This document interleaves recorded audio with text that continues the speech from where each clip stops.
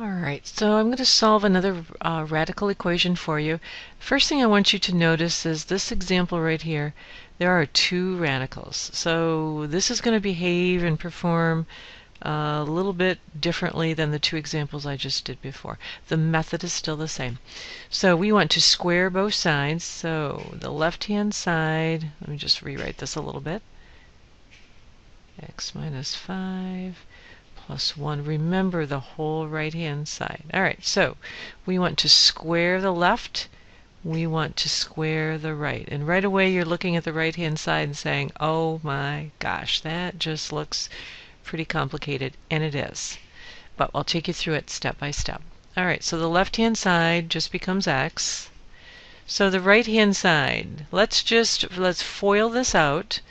And so it's going to be the first term. Here's the first term times itself. So the first term is going to be squared, first times first. And then our outside term is going to look like this. 1 times the radical x minus 5. The inside term looks like this. 1 times the radical x minus 5.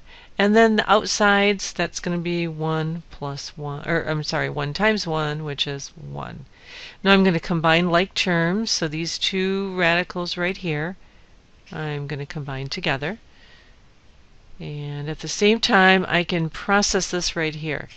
The square root of x minus 5 squared, well, that simply becomes x minus 5. And I'm only going to keep it in parentheses right now just to kind of show you where it comes from. Okay?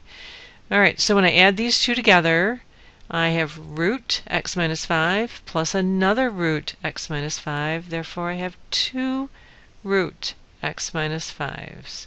And then I have the plus 1. So now let's drop parentheses. And actually, I'm going to drop parentheses this way. There we go.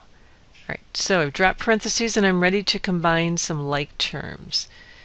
So let's leave the x's right now. And I have a minus 5 plus 1, and that would be minus 4. And then I still have this radical piece right here. Okay. And let's get all of our terms on the left-hand side because we're going to end up doing a squaring again with the right-hand side. So I'm going to subtract x. Simultaneously, I'm going to add 4 to the other side. X minus x is 0 x's, and I just have 4 on the left-hand side. So 2 on the right-hand side, 2 times the radical x minus 5. And now at this point, we're going to divide both sides by 2. And while we do that, I'm going to come up here and continue my work. So I have 2 equals the square root of x minus 5. And here we have to square both sides again, because we have another radical to get rid of. So 2 squared becomes 4. When I square the right-hand side, I'm left with x minus 5. Solving for x, I add 5 to both sides, so I get x equals 9. And don't forget to check. I'm going to omit the check on the video and leave it to you because I've already shown you how to do that. So x equals 9, and when you check it, I think you will find that this works. So this is the end of this video.